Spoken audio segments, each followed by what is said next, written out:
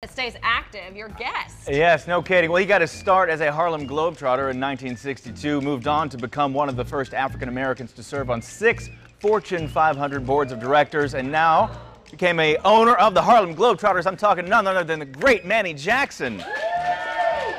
How are you, sir? Welcome back to the show. Thank you. I'm doing great. Yeah, you look good. Life is good. Life is good, yeah. You hear the music, the iconic Globetrotter. You must have that in your head all the time. Greatest song ever. It is, isn't it? Greatest song ever. You know, I used to be, when I traveled with the team, I'd be in the hotel and I'd be resting. And precisely at the time that said 9 o'clock, I knew exactly what the team was doing. Really? I started thinking about the song all the time. I still do it now today. That's in your head. Oh, Huh? you don't lose it. You don't lose it.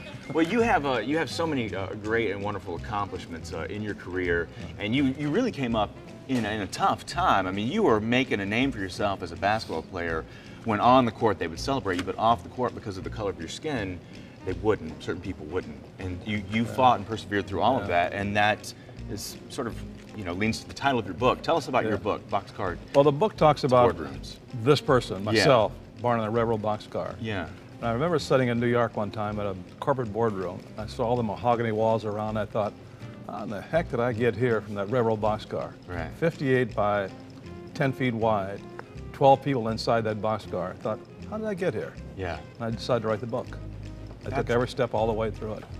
Wow. And so, I mean, when you were in that environment, I mean, did you ever dream that you would have the career that you've had? I mean, you went from playing for the Globetrotters to owning them, what, 80% of the team? Never thought it that way. I had this notion that something had to get me out of there. My magic carpet was the basketball. All of a sudden, all the racism, all the trouble in my family, all that stuff got erased when they saw me handle a basketball. I had a good vertical jump, too. Right, that helps. And I got the University of Illinois, then education became the ticket. And once I got through the education part, I found out that people that get along with other people tend to do very well. And I've met people from all over the world, all walks of life, and they carry me through my corporate career. You've done amazing things in the world of business. And now with this book, you were telling me off camera, the proceeds of this book are going to charity? Every penny will go to cancer research and to kids' scholarships to university levels, yeah. Wow, that is amazing. Talking about your Globetrotter experience, some great memories. You got a great, what's your fondest memory as a Globetrotter? So many great memories. Yeah. So many great memories. Trotting the globe is one thing. You know, I'll tell you, once we went to Rome, and the idea was to meet the Pope. And I thought, this will be cool. Yeah. And I go to the Vatican. At St. Peter's Square, there's 85,000 people standing out there. Wow. I get to the stand to talk to the Pope, to meet him. I look up and I realize I don't have a voice. I don't know what the heck to say. I don't want to say the wrong thing, and I suddenly don't have a voice to say anything. Just nothing. He does all the talking. I'm just sitting there like, God. It's the Pope. It's the Pope. Yeah. What do you do when you're sitting in front of the Pope? What do you do? Right. I can't say I have that experience.